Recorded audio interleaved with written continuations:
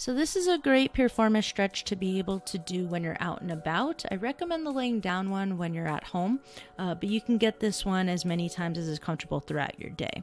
And what you're going to do is just go ahead and sit and then cross one leg on top of the other, as if you're going to just cross your legs with the seated position. And then you're going to gently take your hand, place it behind that knee, and you're going to pull up and across towards the opposite shoulder. I want you to make sure that you're pulling gentle, don't over pull. You might feel this in the outside of your hip, your buttocks. It might be slightly different than when you're laying down, and it's just because your position is a little bit different. Again, I want it to be gentle. Go ahead and hold for about 30 seconds to a minute. Make sure you do the other side as well.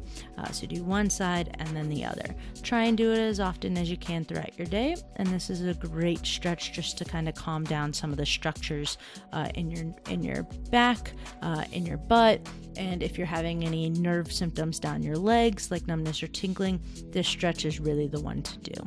And that's the seated piriformis stretch.